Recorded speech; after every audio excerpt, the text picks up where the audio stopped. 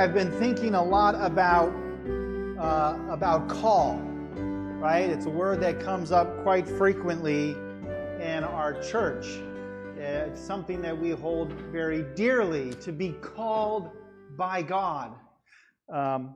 I've read the Bible many times now, and I don't think anywhere in the Bible it says God's call will be easy. Right? I mean, it says his yoke is easy, but the call is not easy.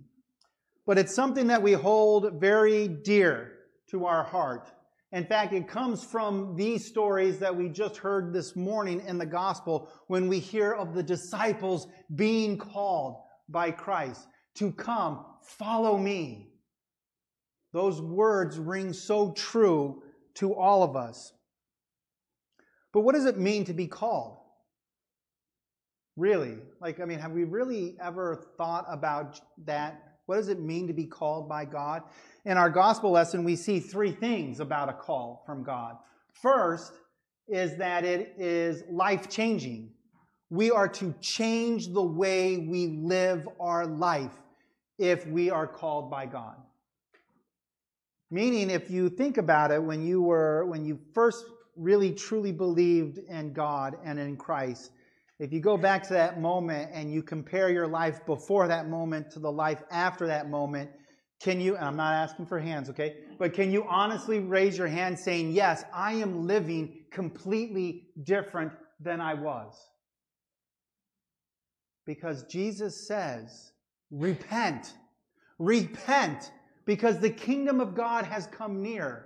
Now, oftentimes when we hear that word repent, we think of, okay, I got to list all the things that I've done wrong, and I have to say I'm sorry for them, right? When we think of repentance, we immediately go to confession. And actually, repentance has very little to do with confession, very little. There is some of it, but it has more to do with the way you're living than it has to confess your sins. Repentance, if you took that word literally and translated it, it means turning around. Turning around. It really means that we have taken a hard look at how we are living our life and saying, this is not the way I should be living. Therefore, I am going to turn around. I'm going to go back to God.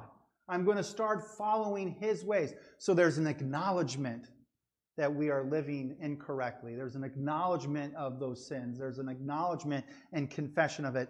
But repentance is all about the step when we take to turn around, to live differently in the world. Now, oftentimes I've had conversations with people when we talk about God's call and what that means, and oftentimes our conversations go to well, what does that mean tangibly? Well, it means you have to go to church. Yeah, it kind of does mean that a little bit. And it means you should be praying. Yes, it kind of does mean that too. And it means you should be reading Scripture. Yes, it kind of means that too. And then someone will finally say, well, why should I follow a God who demands that I live his way and not let me live the way I want to live? It sounds like a narcissistic God. My ways are the best. Glorify me. Worship me. Right? But that's a wrong way of understanding call, of repentance, because God's call in our life is not a demanding thing that we say, okay, we have to live exactly God's way. God's call is to say, God wants you to live the very way you were created to live, the way you were meant to live, the way you should live. God sees a potential in you and says, I'm calling you to that potential. Jeremiah 29:11, for I know the plans I have for you, plans to prosper and not harm you. God has a desire for us to be a particular person in the world, and his call is to say, live to that potential. Live the way you were meant, the way you were created to be. That's not narcissistic. That's actually loving. I mean, you think about your parents, and your parents, when you were born, your parents probably didn't say it in such clear words, but they probably looked over you and said, man, I have such a dream and vision for your life, and I want you to live that life. That sounds like a loving call from our parents, not a narcissistic one. The call that we have to repent, turn around, and follow Jesus is a way in which we are called to live the way we were always meant to live, the way we were created to be, the way we should live, not necessarily the way we want to live. Because God knows better than we do. He knows our heart better than we do. He knows our personhood better than we do. Because He knew us when we were being knitted in our mother's womb. He counted the hairs on our head even before we took our first breath. God's call is for us to live the way we were meant to always live, to live that potential. The second thing we see in our gospel lesson is when Jesus finally calls Andrew and Peter and James and John. What do? They drop everything immediately to follow Jesus. And what do they drop? Their work and their family. Now, I'm not saying God's calling us to drop our family and leave them, okay? That's not what I'm saying. But what it is showing us is that we should be willing to risk leaving familiar securities to follow Jesus. Jesus' call, God's call, the way we were meant to live is a life that it takes on risk, that looks at fear and steps out anyway in faith, and not to be sheltered in safe securities, familiar securities. Oftentimes we don't do things because we're afraid that we're not going to succeed. We're going to fail. It's going to be harmful to us. We might lose our life. So we'll just hunker down right here in the safety of everything. God's call is asking us to be willing to risk stepping out of those familiar securities and saying, yes, I will go where you are calling me. I will go so I can fulfill that potential. It might be risky. It might be fearful. It might cost me some things. But the pursuit of it is going to give so much more.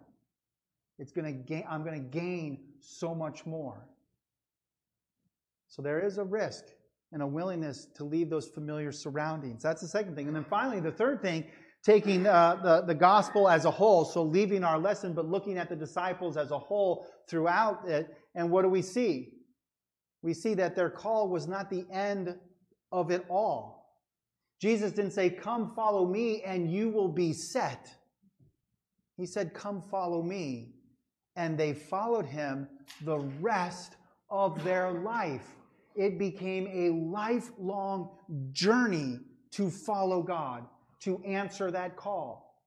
It wasn't just a single moment. It was a whole life long, a whole life broad, and a whole life deep. And what do I mean by that? Whole life broad. Your call encompasses your whole life. Not just the life you give here on Sunday morning, or the life you give on Bible study, or the life you give when you're singing in the choir, or the life I'm giving because I'm preaching. It's not just that.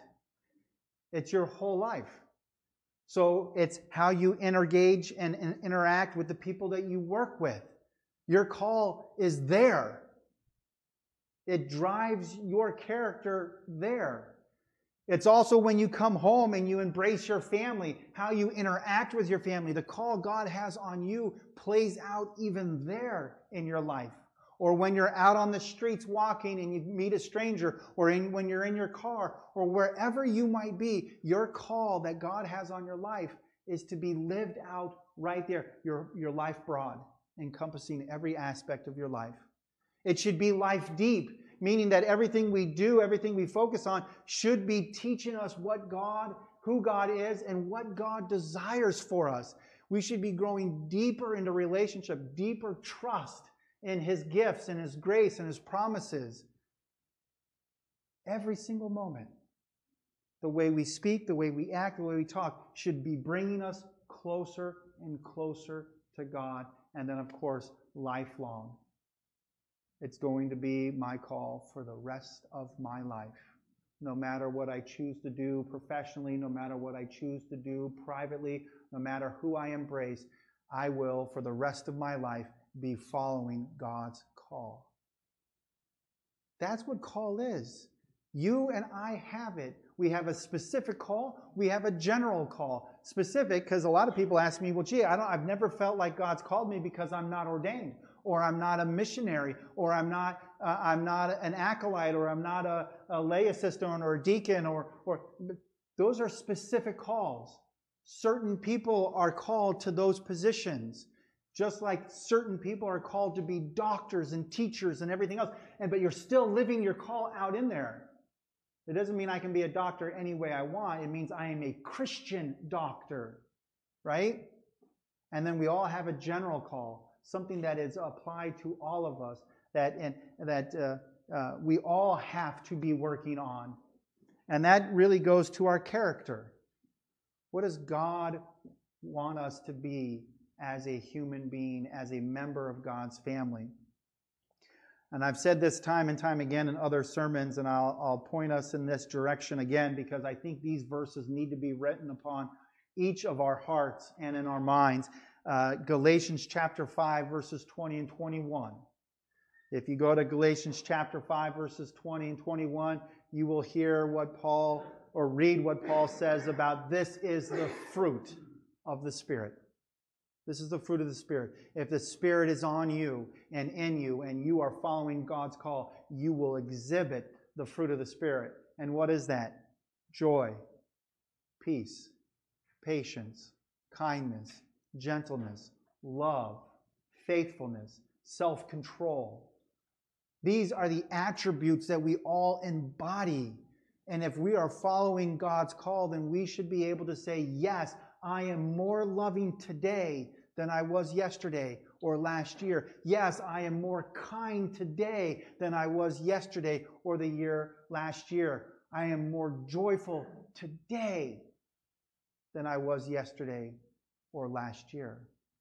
That's a general call to develop our character and to embody that fruit and to give it out into the world, not just to a few people, but for every single person we meet. Our call, your call, my call, is life broad.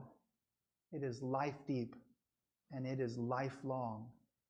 And it's all about fulfilling the potential that God has for each and every one of us to become the person that we were always meant to be. Why wouldn't we want to pursue that? Why wouldn't we want to chase that down? Why wouldn't we want to say, here I am, Lord, send me? Let us pray.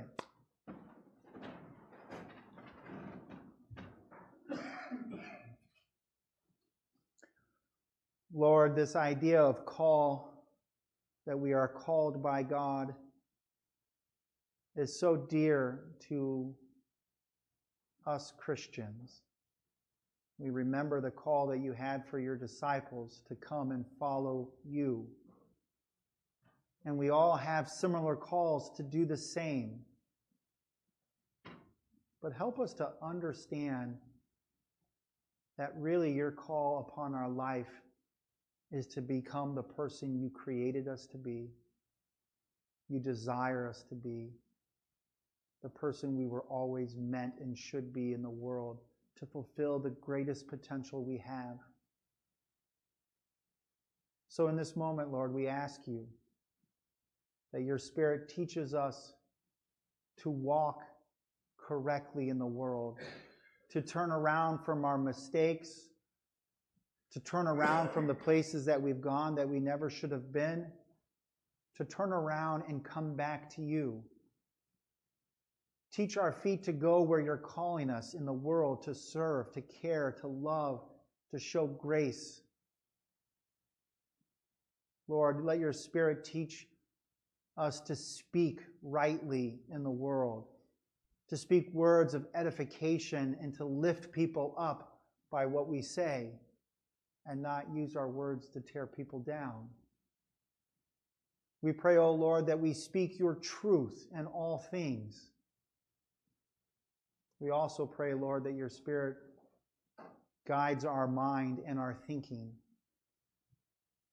It's not enough to just hold back our words, but change the way we think of people and of places and of experiences and situations.